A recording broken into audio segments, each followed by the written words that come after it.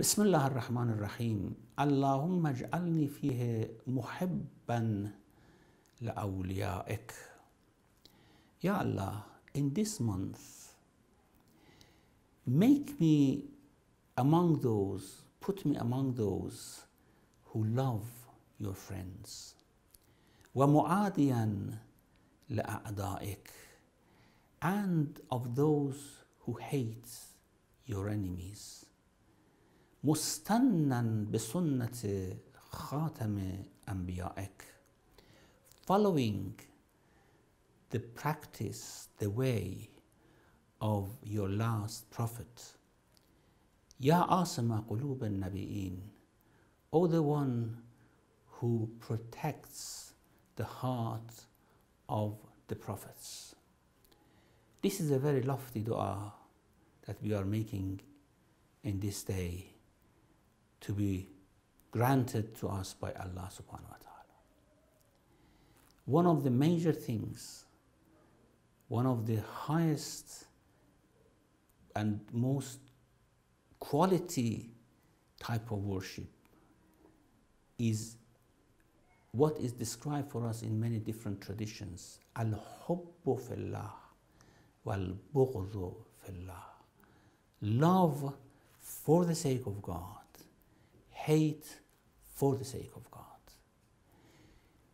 And this means we have to transcend our blood lines and our blood relations.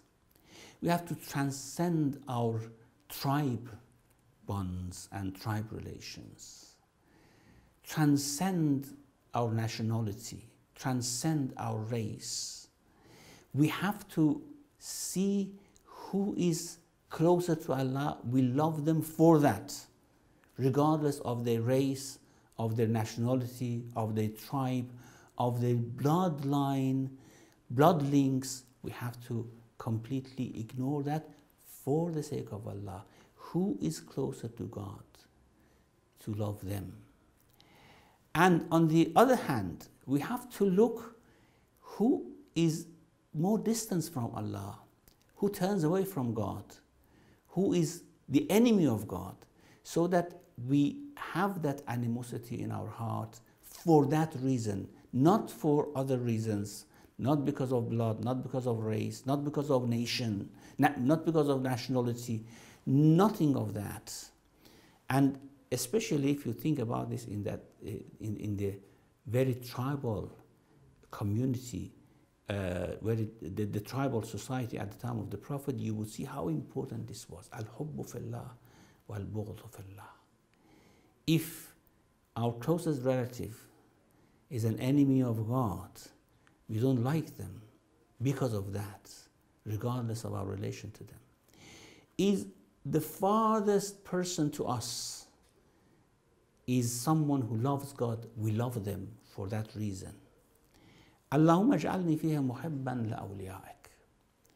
In this month, make me to love your friends, your awliya. Awliya Allah are those who have completely dedicated their heart, their soul, their lives to Allah subhanahu wa ta'ala. In this way, they become friends of Allah. Some of us not only are not friends of Allah, we are enemies of Allah. Because Allah, as I said before, hates evil. And if we carry evil, then of course we are putting animosity, we are waging war against Allah subhanahu wa ta'ala. So we may not be among your awliya, among your friends, because we may not have purely dedicated ourselves to you. However, what we are asking is that we love those awliya because of you. وَمُعَادِيًا لَأَعْدَائِكَ, and to be enemy of your enemies.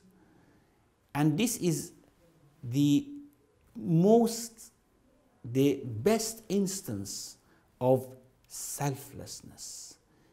We do not make bonds because of selfish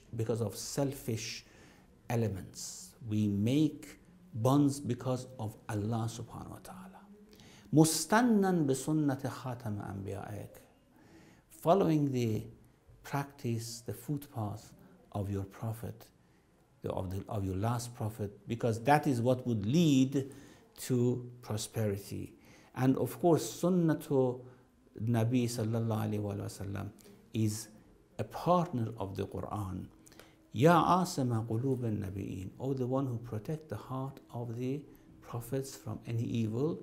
And therefore, whatever is in the Sunnah of the prophets is actually that protected way, that way which comes from a protected heart. Wa sallallahu ala Muhammadin wa alihi.